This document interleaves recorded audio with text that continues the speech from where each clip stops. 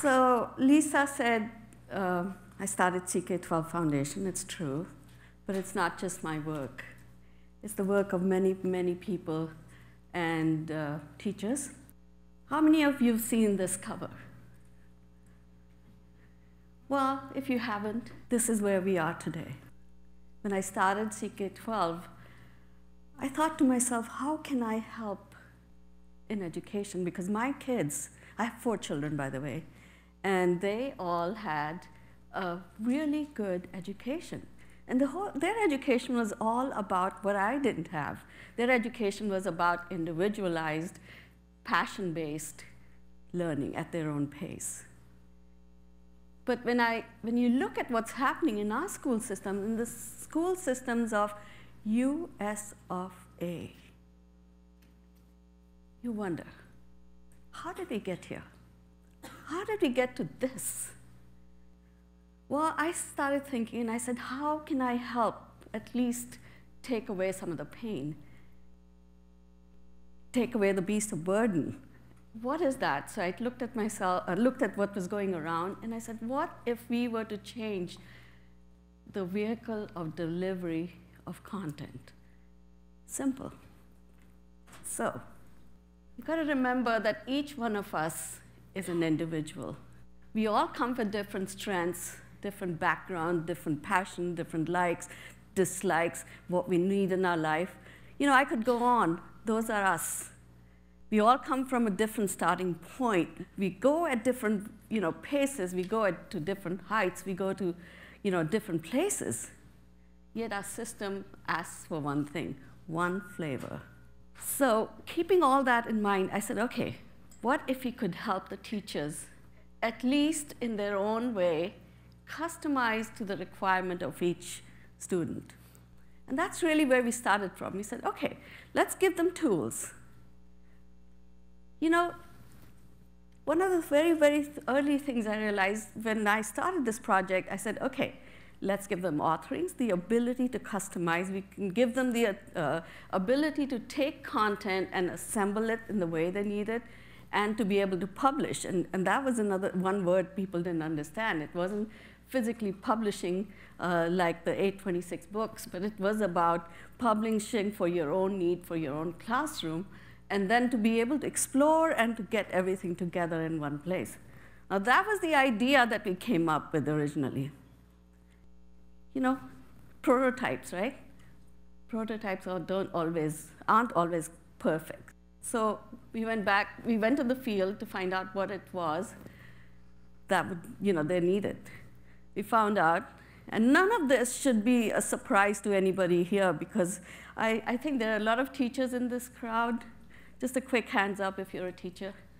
Yeah, quite a few. So teachers, and this is not supposed to be in a bad way, but teachers are challenged, as are the classroom, because there's no interactivities, there's no computers, there's no way to provide all that. Each one of us determines our own quality. Something that I like, you may not like, because it agrees. Goes to the individual part of us. So we focused on our own load. Teachers are focused on their own load.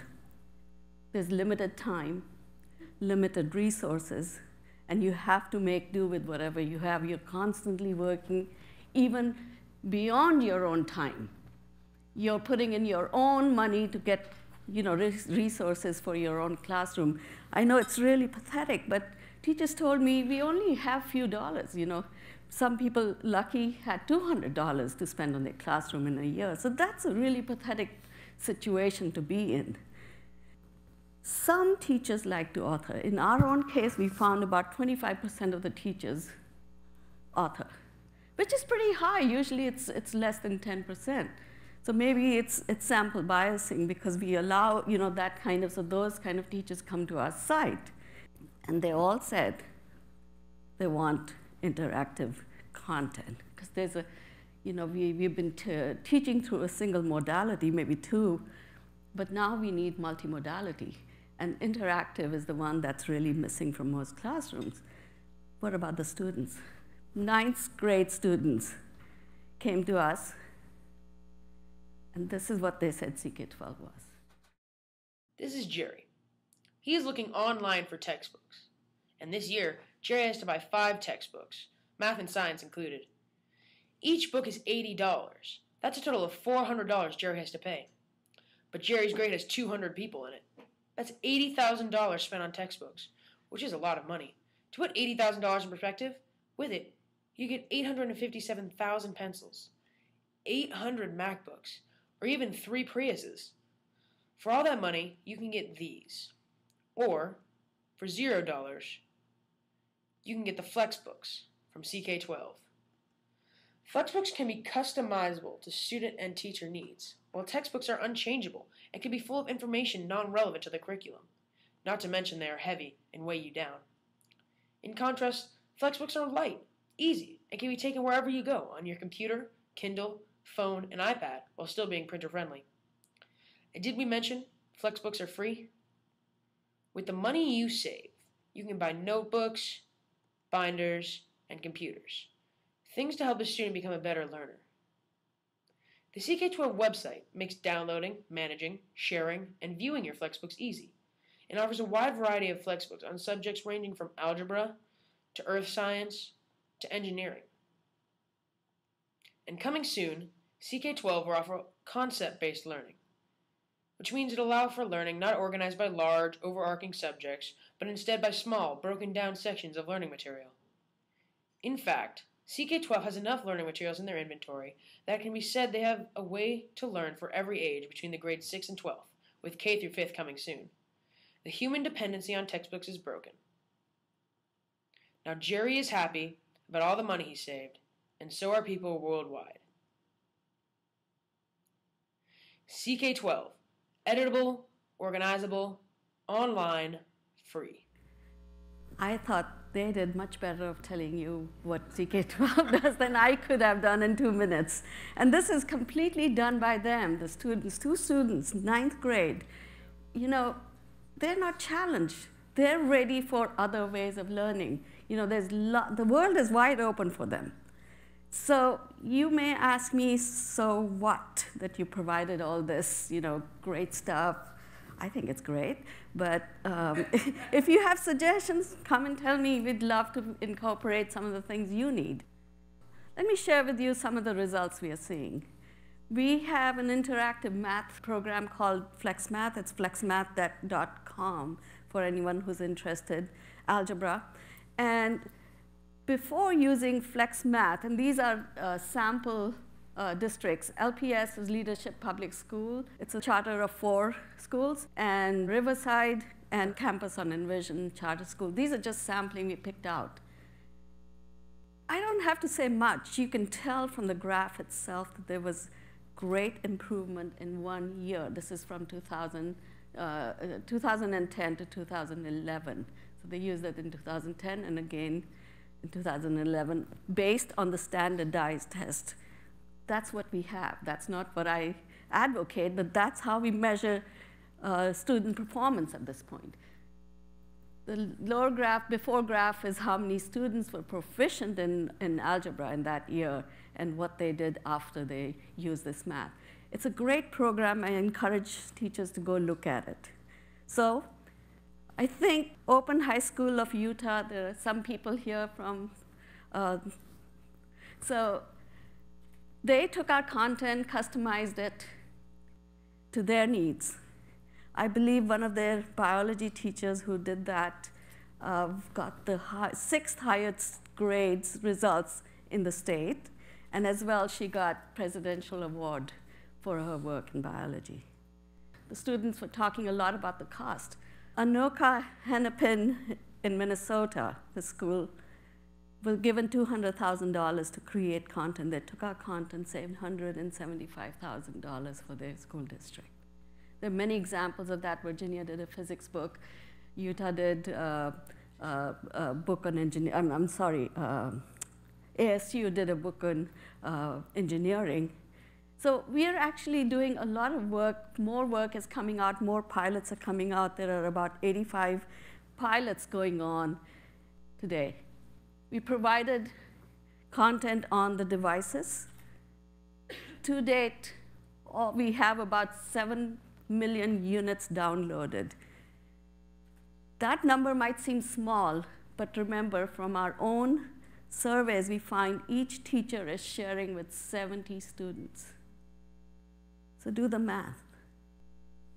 We can't keep track of what happens once they download, but we know it's being used, not only here, but outside the US of A. We're using this content many places.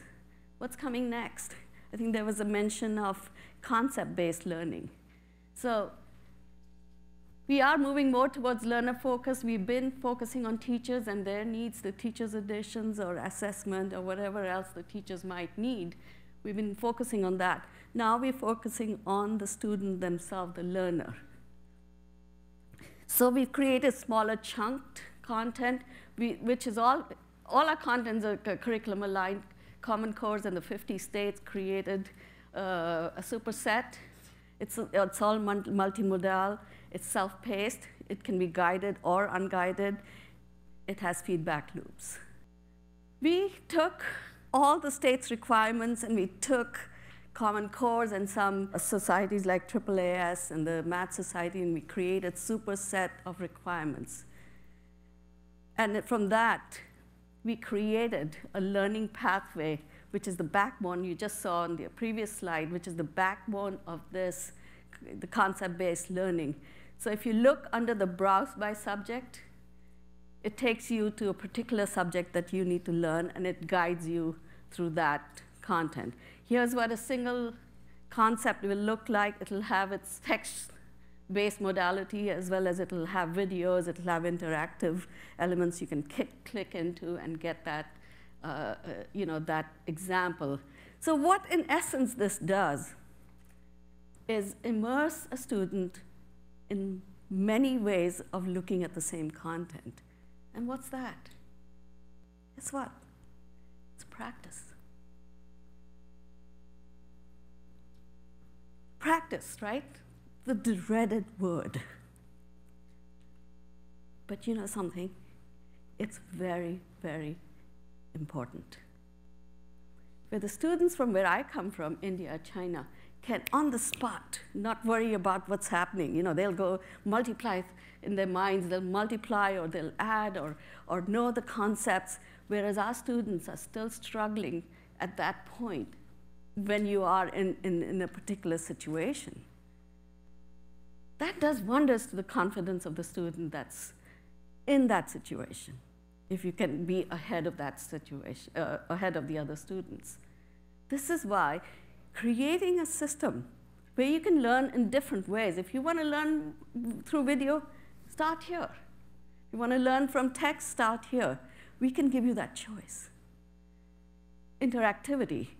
We're creating our own, and this is a prototype of what's going on, but you can imagine the rest. We are also giving you feedback. One of the things that I used to find really, really irritating was when I took a test, and I struggled through that test, and I gave it to the teacher. Week later, a month later, whatever time period, I had lost context of that fight, the emotional fight I had in my mind. When the teacher got me my paper back, all I wanted to know was, what did I get? The moment is lost. We can give you that feedback immediately. One problem, in the end, I'll leave you with this. Technology is not going to give you everything you need. It's not the answer. It's the user and the tool that go hand in hand. And there will be time when this will be part of our lives. Everyone will have access to it. We all know we're in that stage where we're struggling to get this into the hands of the students. But I think we should try it. Thank you so very much.